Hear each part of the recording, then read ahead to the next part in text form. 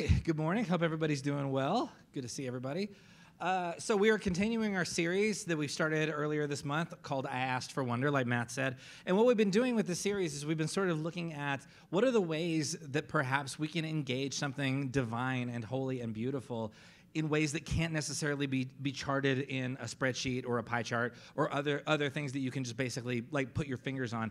And we talked in the first week, we talked about sort of the kind of the movements, the movement through human consciousness of pre-rational, rational, and post-rational, and how what we're trying to figure out is how do we live in a world where we can have a relationship with things like facts and data and science and medicine, but also have sort of room in our hearts and in our minds for things that we don't fully understand, like prayer and just all sorts of other things that perhaps connect us to things that are just a little bit beyond what we can like put a full like concrete description to. So we're going to continue that today, and as we get started, I'm about to tell a story, and I'm just going to go ahead and say I've told this story before. It was a long time ago when I first, I think maybe the very first time I ever preached here. So I'm going to tell it again. If you were here that day, feel free to go ahead and start working on your grocery list on your phone, and we'll be to the new content in a few minutes. But anyway, so a long time ago, I was a teaching pastor at a pretty large church near Fort Worth. And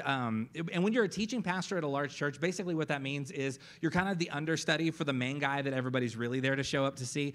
And so nobody's really that happy when you're preaching, but it's your job. And so it was a job I had while I was in seminary, and it was good work while I had it. And so I was doing that as my job. And it is a common occurrence that if you're a teaching pastor, that when people see you and they realize that you're there to preach that day, a look of disappointment will fall over their face, and they can't hide it. And so I remember there was one night, it was a Saturday night service, a big church, and so it was a Saturday night service, and I am standing out, like right outside the main doors of the auditorium. I'm standing with like one of the greeters, this guy named Bryce, and he and I were standing there together, and we're just greeting people as they're coming in. And I'm wearing this, basically, the only way I know how to describe it is like basically the Britney Spears, Garth Brooks style of like headset mic, and that's on my face. And which basically is the way that everybody knows, like, oh, that person is preaching today because they have the giant microphone on their face. And so I'm standing outside and I'm wearing the microphone, and this woman comes over to me, and she walks through the front door, and she walks straight to me, and she like points at the microphone on my face, and she says, "Are you preaching?" And I said, yeah, like, congratulations, you know what I mean? I don't know how to say it. Like, yes, I am, I guess. And so I think I am. And so she said, ugh. She said, I was really wanting it to be, and she said the name of the senior pastor, and she said, I was really hoping it would be him tonight. And I don't know, like, what am I going to do? Like, okay, well, I'll call him and tell him to come back from vacation because you're bummed. But so I said, well, I'm trying to keep and so I said, oh, well, he'll be back next week, so maybe we'll have some fun tonight anyway. And she goes, oh, fine. And so she turns around, walks out the building, gets in her car, and drives away. Like, she does not even stay. And so Bryce looks at me, and he said, how's that working on your self-esteem? And I said, it's not great. And he said, well, he said, the good news is she won't be here to leave you a mean comment card afterward. So you got that going for you. I said, that's a good point. So, in fact, while I was still at that same church, there was an older guy who also was on staff with me, and he was sort of like in a mentor role with me. And so he and I went to lunch one day, and we were sort of talking about, he was kind of helping me sort of figure out how to do this better. And when one of the things he said, Rob, he said, your preaching style, it's a lot like blue cheese. And I said, you're going to have to say more, Charles. And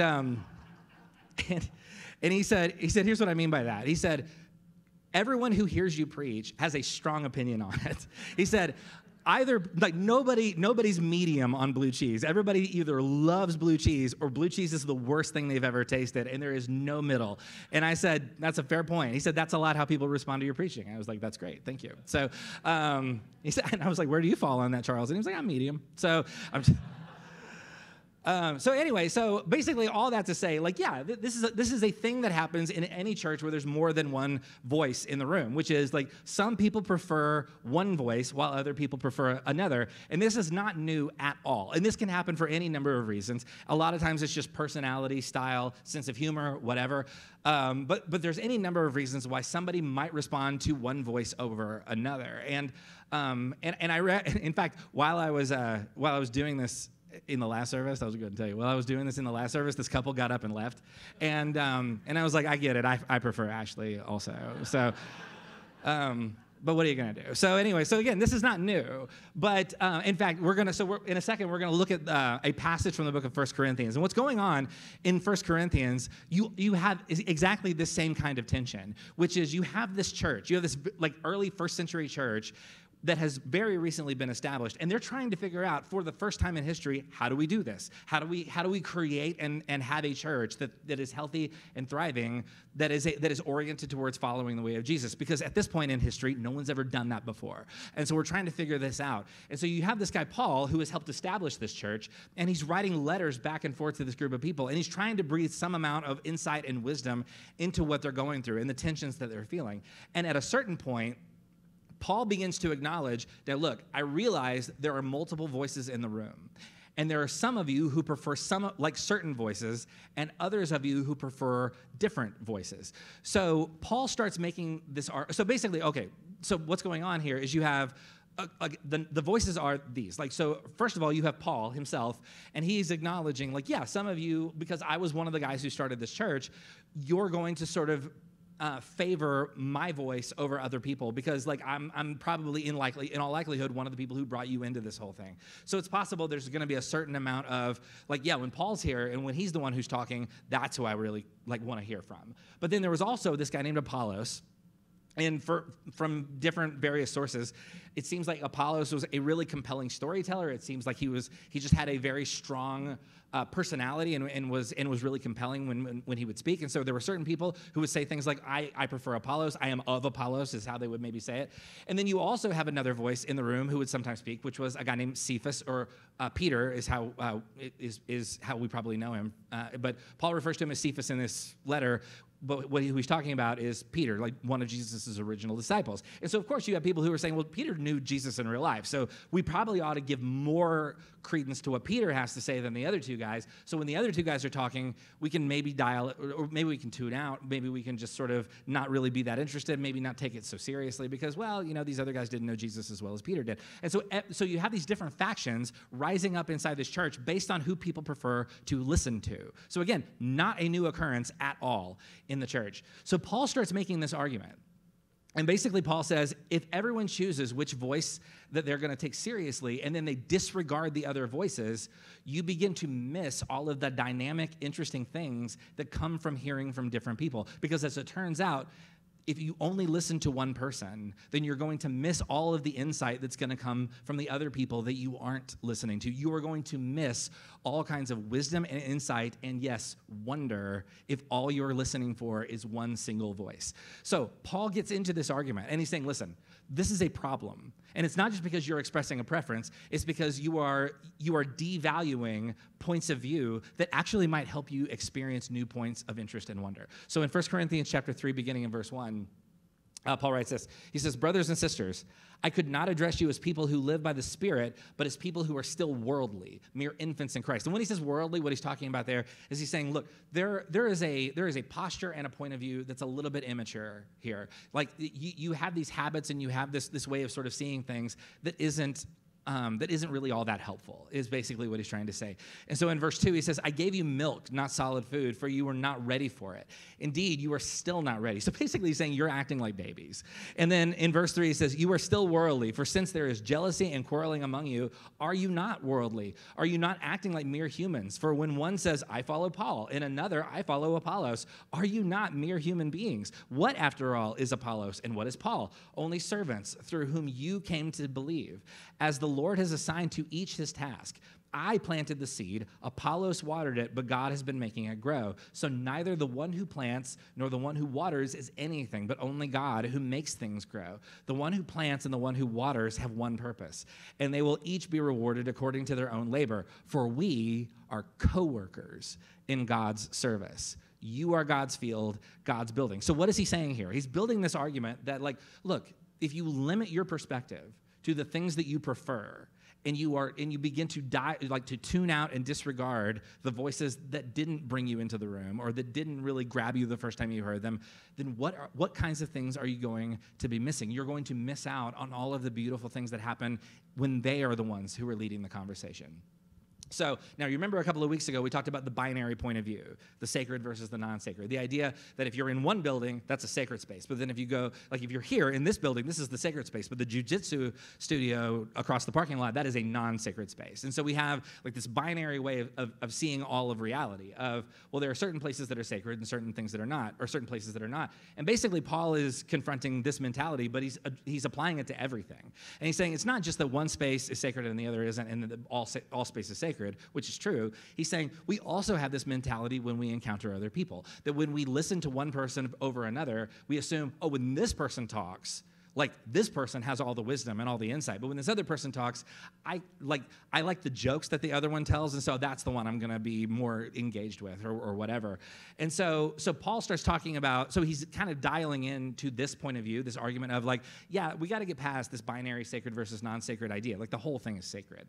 And so Paul is basically saying to this room or to this group of people in Corinth, he's saying, you all have decided which of these teachers is most capable of conveying some kind of sacred truth, which means, like, the implication being the other people that you're not listening to are not engaging, in your mind, the sacred.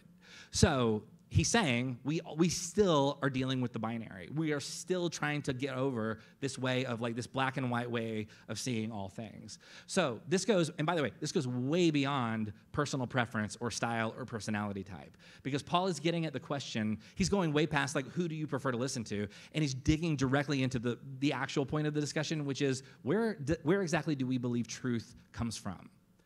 What is the source of truth? This is the question that Paul is trying to raise. So Paul is acknowledging people's tendency towards the binary. And he says that this is not how any of this works. If we have this binary way of living, then we will only experience truth when it happens to occur in the places that we have already decided that truth can come from.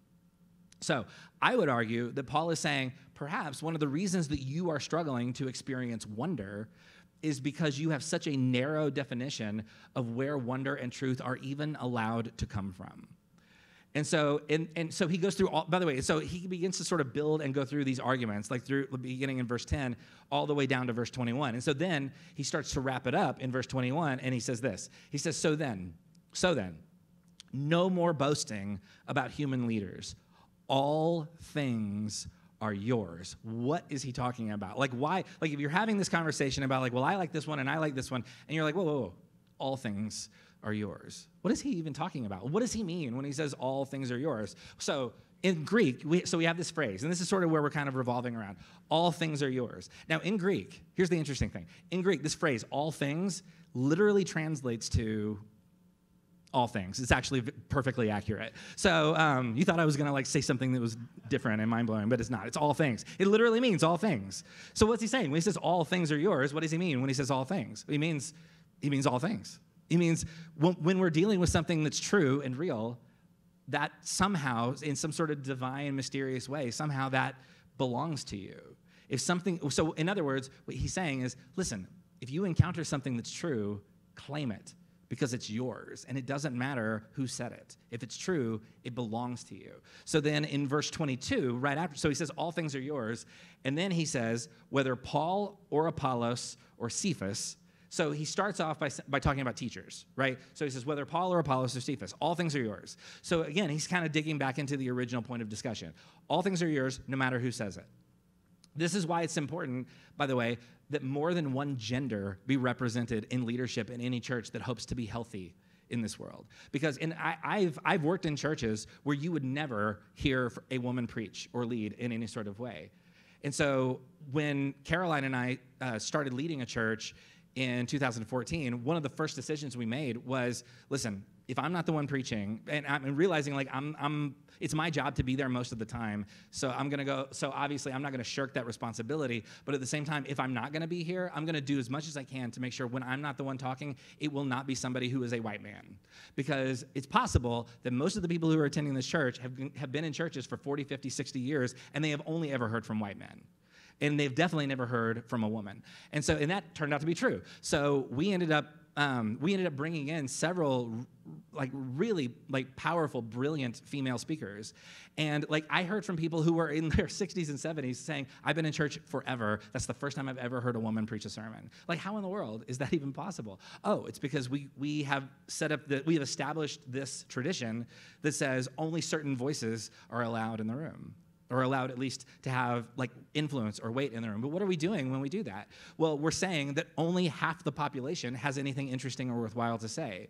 And I think Paul is saying whoa, if you do that, there's all sorts of wonder and beauty and insight that you are leaving on the table. You have got to start claiming more things that are true, because all things are yours. If you exclude more than half the population from being able to lead or to speak, you are missing out on all kinds of beauty and wonder and insight. So Paul starts off by talking about look, all things are yours. No matter whose preaching style you prefer, all things are yours. If it's true, it's yours. Claim it. But then he decides to build it out a little bit. So he says, whether Paul or Apollos or Cephas and then he says, or the world.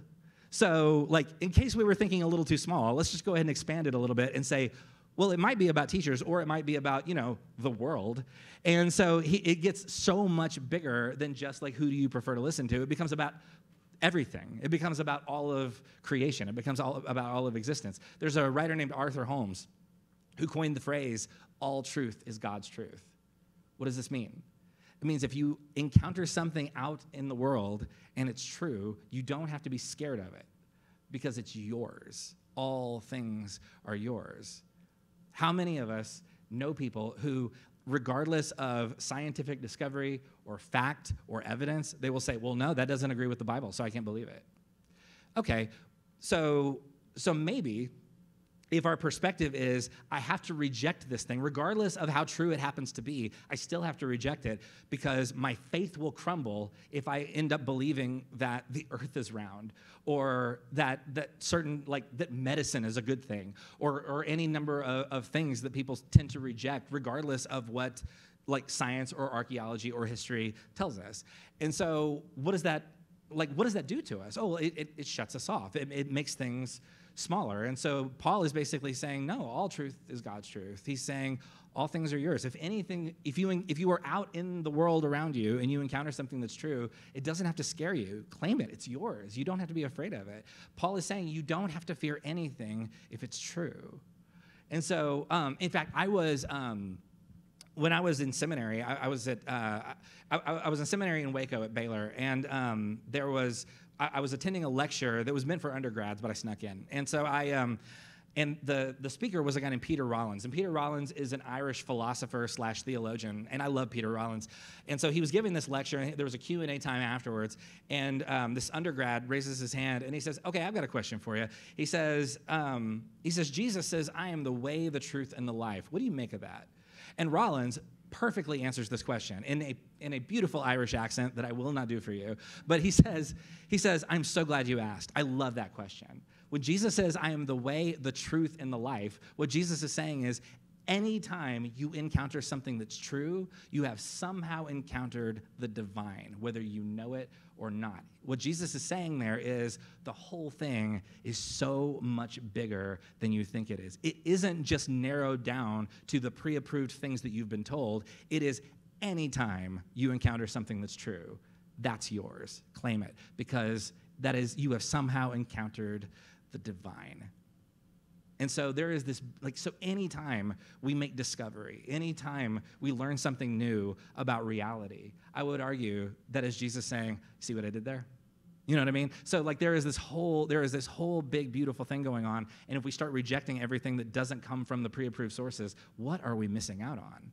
So Paul says this whole thing about whether Paul or Apollos or Cephas or the world, and then he continues to expand it and says, or life or death, which, that covers quite a bit of ground. So if you observe, in other words, if you observe something true about what it means to be human or alive, or something true about mortality and death, and it didn't come from a place that you were told it was allowed to come from, but you hear it and you think, oh, actually, that's quite profound, and that's true, you don't have to be afraid of it. Paul is saying, oh, that's yours. Claim it. You have encountered something divine. because you are of Christ, and Christ is of God, and all things are yours. And so he says, whether Paul or Apollos or Cephas or the world, or life or death, and he says, or the present or the future, which again, I think we've covered just about all of it. I don't know that he left much on the table after that. So the present or the future, basically anything that occurred in physical space or in time, if it's true, it's yours. And so then in verse 23, he wraps it up and he says, and you are of Christ, and Christ is of God. So what's the argument he's making? He's saying, listen, I don't care where it came from. If you find something, if you are living your life and you encounter something and it strikes you as, oh, that's a true thing. That is a thing that is true. That is a part of reality. You don't have to be afraid of it. Paul is saying, because you are of Christ and Christ is of God, so all things are yours. All truth is God's truth, and you can claim it, whether or not it came from the person or the source that you prefer. Paul seems to think the whole thing is pointing towards something much larger.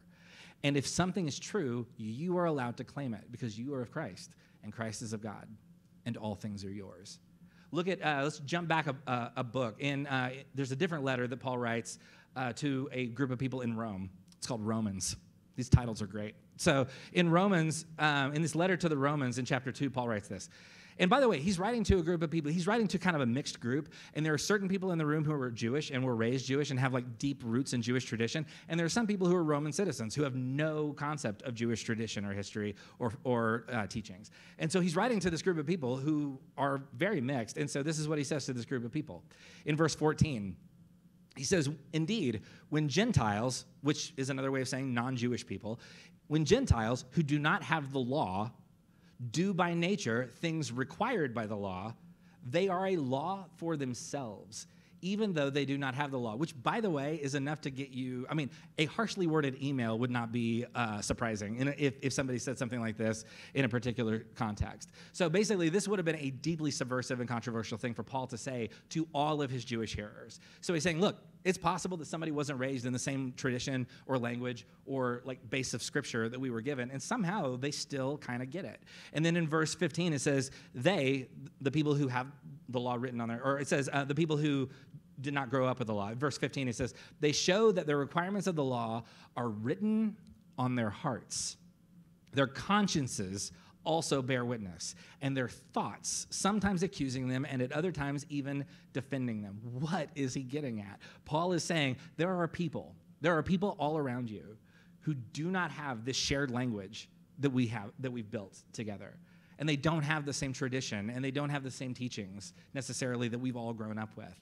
But somehow, there is still something woven inside of them, and they get it, even though no one had to tell them all the things, and they're not using the same exact language that we're used to using, but somehow they still seem dialed in to what we're doing here, to the story that we're all a part of.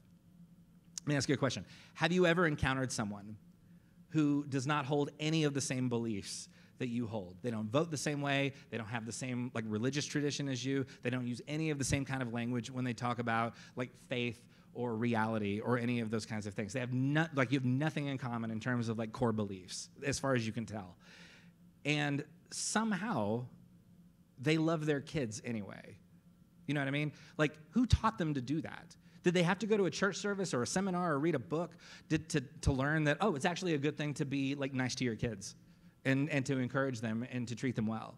No one had to tell them that. Why? Because at some point, there is something written on their hearts. There is something woven inside of them that it goes deep into their bones. At a cellular level, they understand, oh, it is the right thing to do to love your kids. And so where did that come from? Who told them that? If they didn't go to a Bible study where they heard that, where did they find out? How did word get out?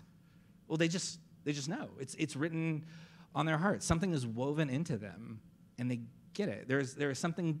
I would argue Paul is saying, oh yeah, there is something divine there, regardless of what kind of language they use to describe their overall history, belief system, their shared language, whatever.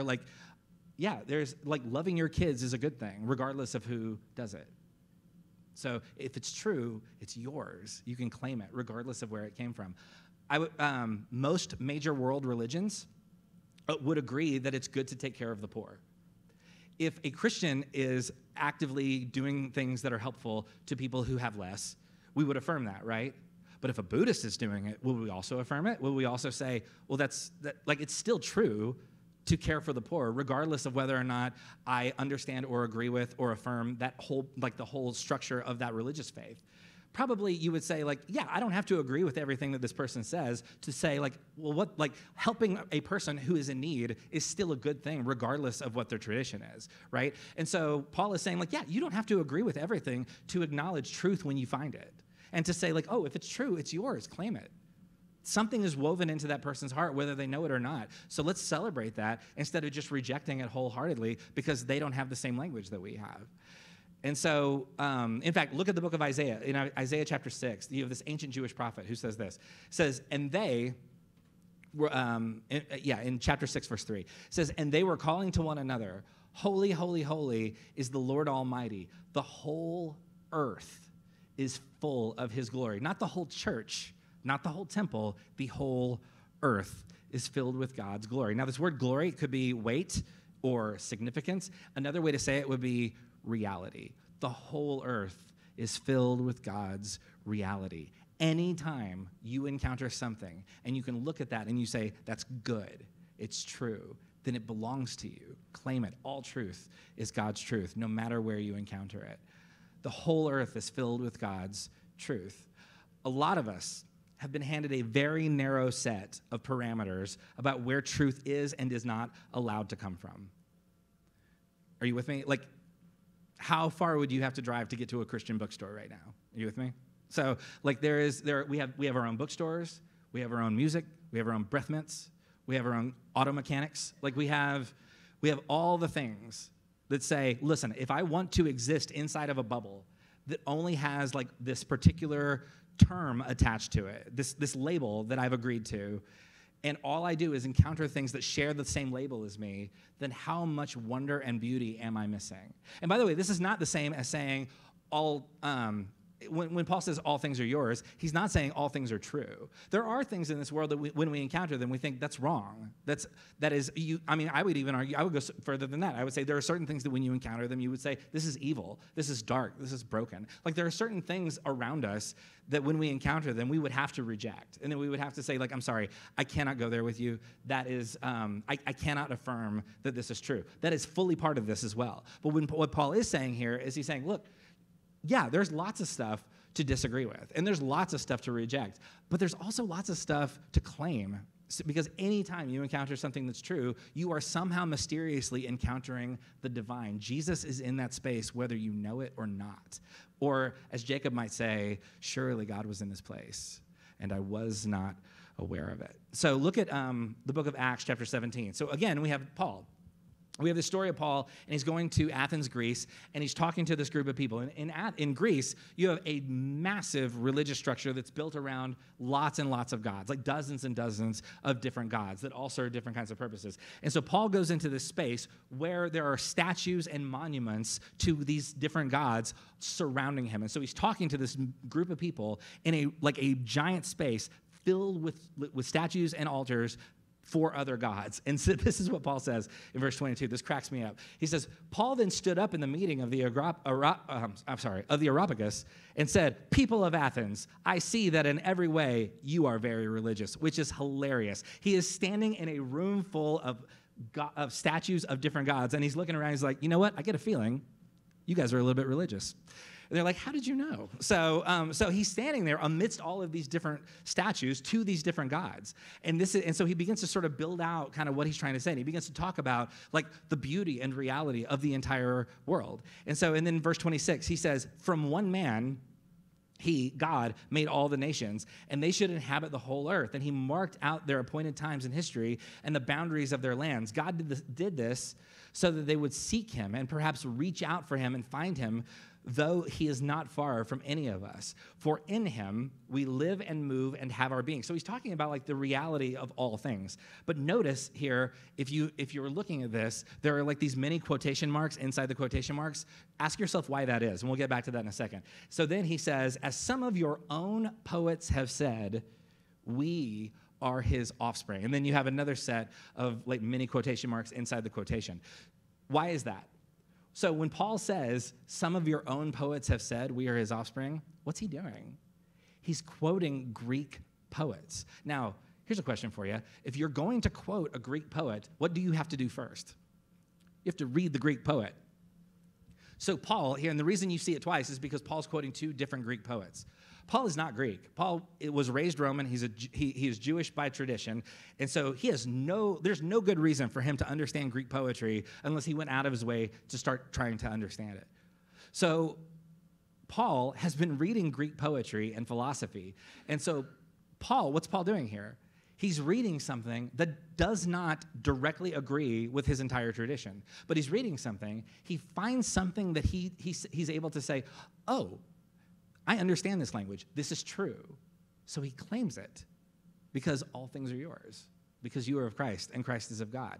So Paul finds truth wherever he can get his hands on it, and then he claims it, whether it comes from a Greek poet or not. If Paul never read Greek poetry, there would literally be verses in the Bible that aren't there. We need to begin to ask new questions about what kinds of things are we looking to experience wonder. At the previous church that I mentioned before, I was preaching a sermon one day. It's about the angriest I ever made somebody, which is really saying something. But before today, who knows how this is going to go? But so I was preaching this sermon, and so in the sermon, I started quoting from an article that I had read in Rolling Stone magazine. And in the article, it was actually an interview with an author by the name of Chuck Palahniuk. If you don't know who Chuck Palahniuk is, he wrote a novel called Fight Club. I would not recommend, kids, that you go read Fight Club. But anyway, so Palahniuk has written this book, Fight Club, and he's being interviewed about sort of like his experience and kind of the research that went into him writing the book. And he talks about, in the interview, he says, one of the things that I did, I started going to support groups for people who were dying of a terminal illness, who knew that they were going to die soon. And he said, I started going to these, and if you're familiar with Fight Club, you're like, oh, okay, I understand like where that came from. And so, not that I would have read or seen Fight Club, I'm just saying. But he's doing this research, and he goes to these support groups, and he says, and as I was going to these support groups, I began to make an observation. And he said, I realized this is a space, like when I am in the space, I am around people who are more honest and vulnerable and accepting of each other than any other place I have ever been, because this group of people has nothing to lose from being open and honest with each other. And then Palahniuk says this. He said, I've always imagined that's what church was supposed to feel like. Chuck Palahniuk is not a Christian. As far as I know, I don't even know, I'm not 100% sure exactly what he believes, but it isn't this.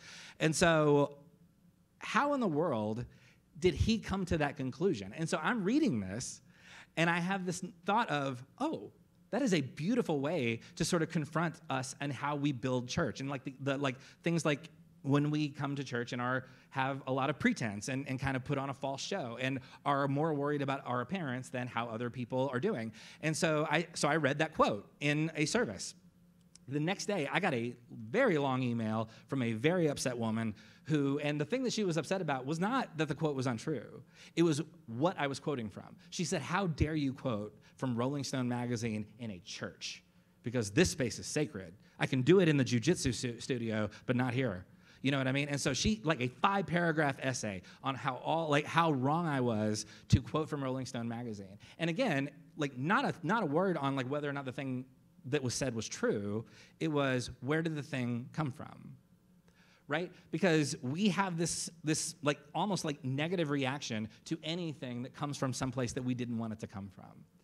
And so, but again, what if Paul had taken exactly the same attitude regarding Greek poets? Oh, yeah, there'd be a couple verses from Acts that aren't there. Yeah. So what does it look like? So what happens when we narrow our focus and our attention and our interest to the things that we've already been told are safe and already been told are like this source has been pre-approved for you. Like I've already like gone through and like edited all the stuff that I don't want you to think about, and then now you can read this or now you can look at this. You know what I mean? And again, it's not saying like that everything is worth reading or looking at. It's the thing of like, if I reject something simply because of who said it, what kinds of things am I not experiencing? What kind of truth am I missing? What kind of wonder am I not encountering?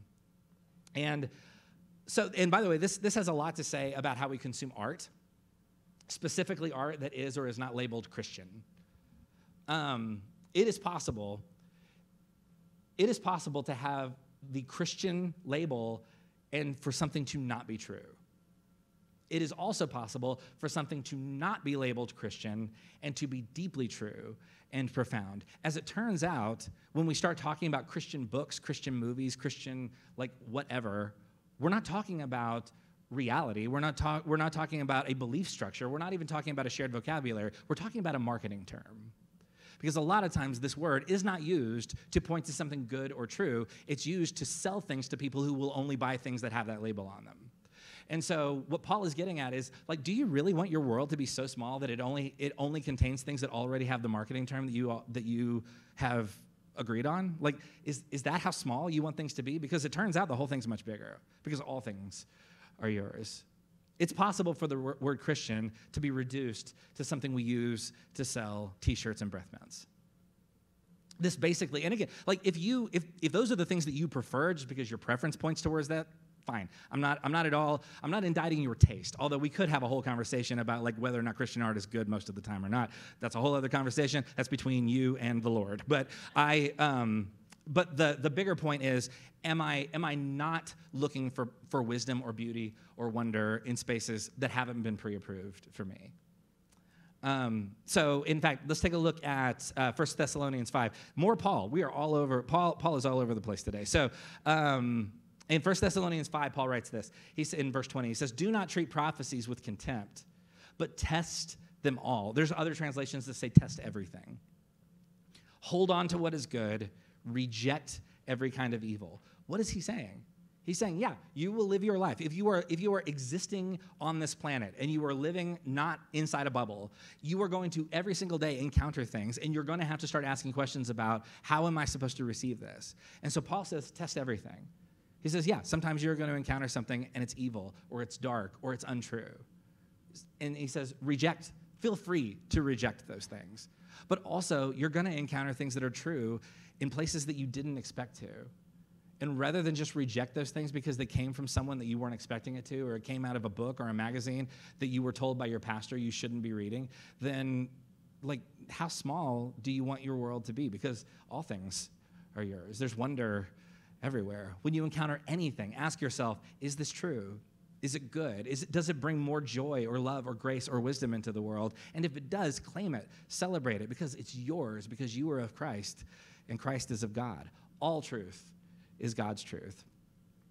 I met somebody, and so a while back, I knew somebody who was going through kind of some mental health struggles, and he called me and he said, "Hey, I'm looking for a therapist. Do you have anybody to recommend?"